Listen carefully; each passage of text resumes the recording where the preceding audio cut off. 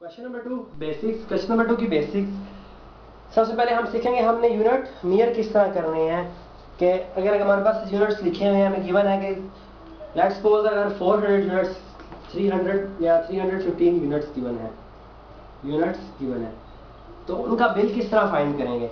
हमारे पास एक table given है, फर्स्ट 100 यूनिट्स क्या रेट है। अगर फर्स्ट 100 यूनिट्स का रेट है, फर्स्ट 100 यूनिट्स का रेट है, यूनिट्स का जो रेट गिवन है एट द रेट, किस रेट पर है वो, RS 2.65। फर्स्ट 100 से मुराद क्या है, 0 से लेकर, अगर 315 टोटल यूनिट्स है हमारे पास, ये क्या है टोटल यूनिट्स, ये मिसाल के तौर पर, तो फर्स्ट 100 यूनिट्स मतलब 1 से लेकर 0 से लेकर किधर तक 100 तक यूनिट्स जो होंगे। पर यूनिट रेट क्या है, पर यूनिट रेट क्या है 2.65, पर यूनिट रेट है 2.65।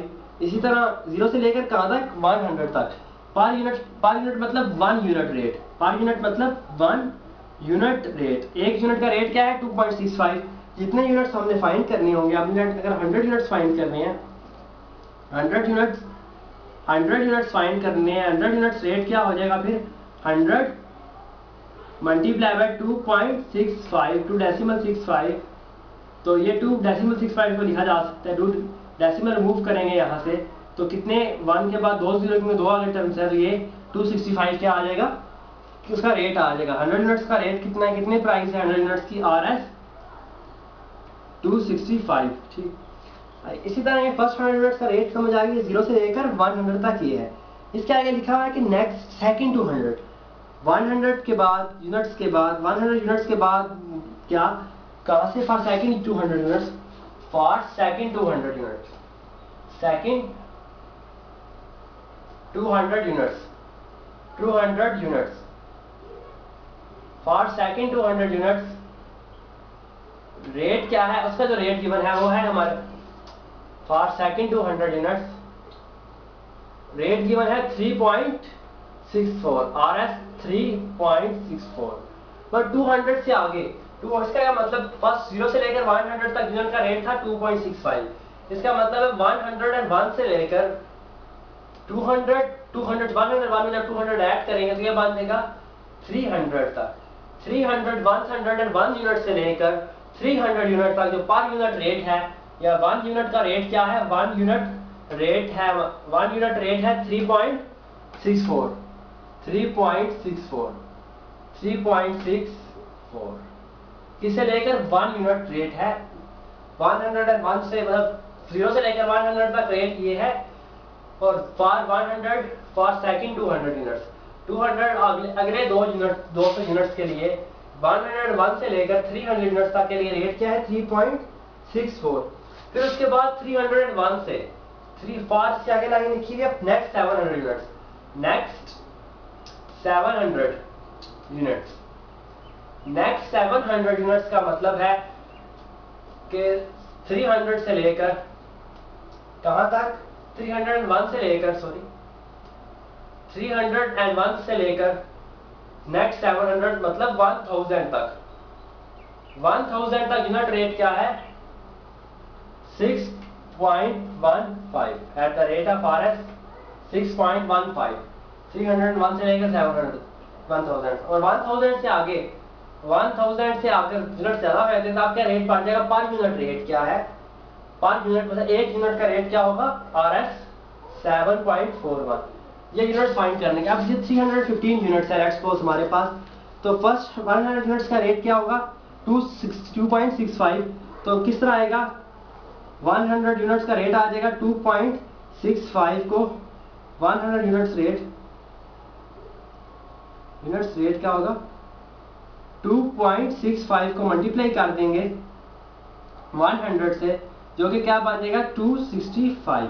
ये किसका आ गया फर्स्ट 100 यूनिट्स। फिर आगे रिमेनिंग कितने यूनिट्स रह गए 215। तो फॉर नेक्स्ट 200 101 से लेकर 300 तक कितने यूनिट्स बनते हैं 200। तो क्या करेंगे फॉर नेक्स्ट 200 हम मल्टीप्लाई कर देंगे, फॉर नेक्स्ट 200 101 से लेकर 300 तक ये कितने यूनिट्स बनेंगे 200 यूनिट्स। यूनिट्स का रेट क्या आ जाएगा, यूनिट्स इसका रेट आ जाएगा 3.64 को मल्टीप्लाई कर देंगे 200 से, 200 मल्टीप्लाई बाय 3.64। इससे एक जवाब आ जाएगा। अभी कितनी यूनिट रिमेनिंग है, 15। तो 15 के बाद जो थर्ड मैंने लिखा था उसको किससे मल्टीप्लाई कर देंगे, 15 को जो थर्ड मैंने लिखी थी 15 मल्टीप्लाई बाय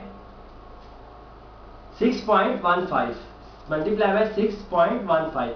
जब 301 से लेकर यूनिट जब जा रहे होंगे 700 तक, सॉरी 1000 तक, तो तब रेट क्या था 6.15। तो इनको मल्टीप्लाई करेंगे, इसको और इसको इनके मल्टीपल के जब ऐड कर देंगे तो क्या यूनिट रेट क्या निकल आएगा, 315 यूनिट्स का रेट निकल आएगा।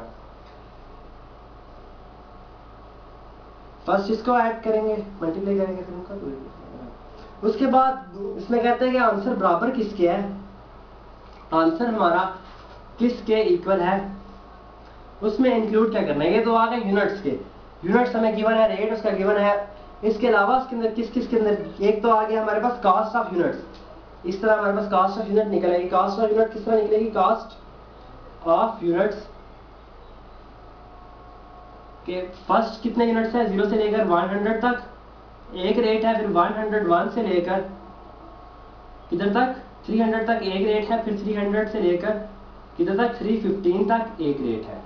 ठीक, तो फर्स्ट 100 का रेट था हमारे पास 2.65, फिर 101 से लेकर जो रेट था वो था 3.64 पर यूनिट। ये क्या है, पर यूनिट रेट। और 300 से लेकर 315 तक, क्योंकि लास्ट 315 था हमारे पास, जो मैंने लिखा था यूनिट्स का हमने फाइंड करनी है कास्ट। तो कितने यूनिट्स बनते हैं, 15 यूनिट बनते हैं, लेकिन उनका रेट क्या होगा 6.15। तो किस तरह आएगा कास्ट ऑफ यूनिट, किस तरह आएगी, 100 यूनिट्स हैं फर्स्ट, 0 से लेकर 100 तक 100 यूनिट बनते हैं। तो 100 को मल्टीप्लाई कर देंगे किससे, 2.65 से, ब्रैकेट आ गई, फिर साथ प्लस का सिंबल, प्लस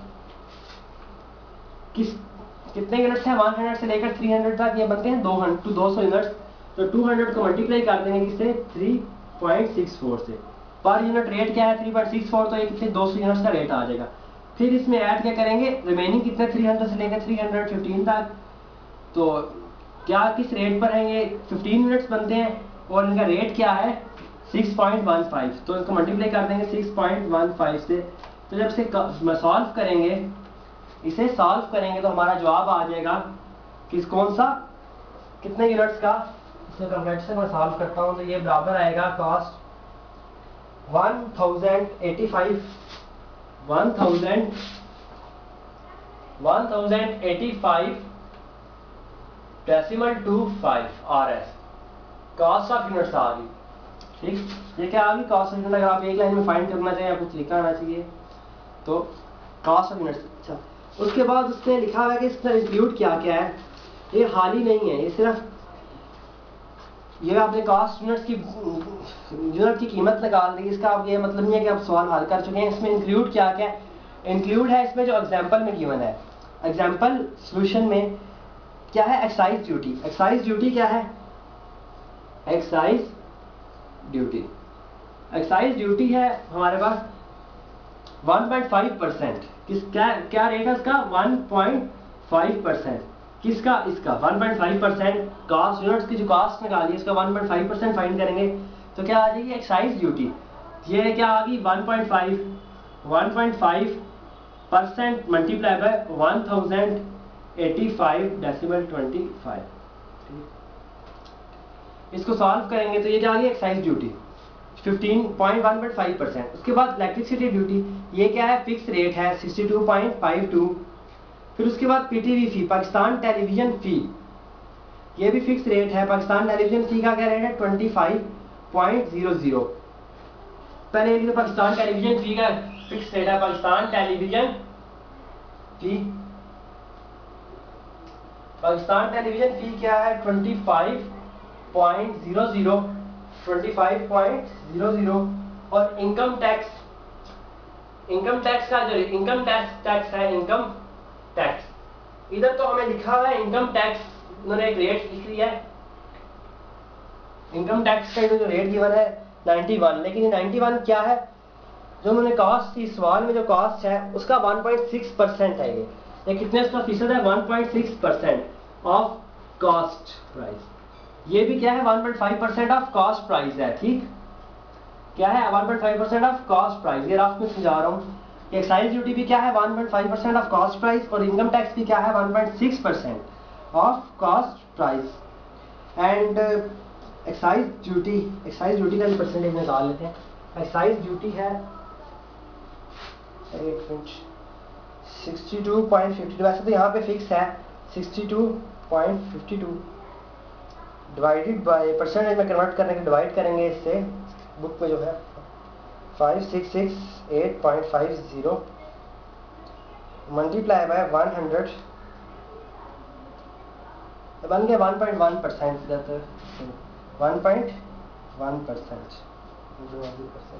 तो इसका 1.10144 मल्टीप्लाई बाय 0.11%। एक्साइज ड्यूटी भी फिक्स है। एक्साइज ड्यूटी का रेट है 62.52। सॉरी, इलेक्ट्रिसिटी ड्यूटी फिक्स है। इलेक्ट्रिसिटी